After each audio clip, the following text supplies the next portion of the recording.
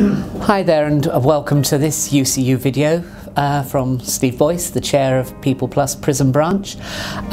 Message today is health and safety.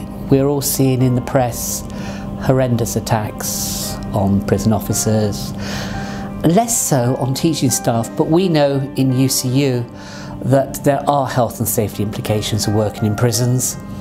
And so what I'm asking all our members to do today is keep themselves safe, make sure they report any near misses or any incidents to a manager, and make sure we get to hear about them at UCU, because we care about each and every single person working in a prison, and we want to make sure, and we're working with our providers and with NOMS and the prison service, or soon to be HMPPS, very closely to make sure that we work in a healthy and safe environment for everybody, because that way we can present a better service to our clients, our prisoners, our offenders and our learners.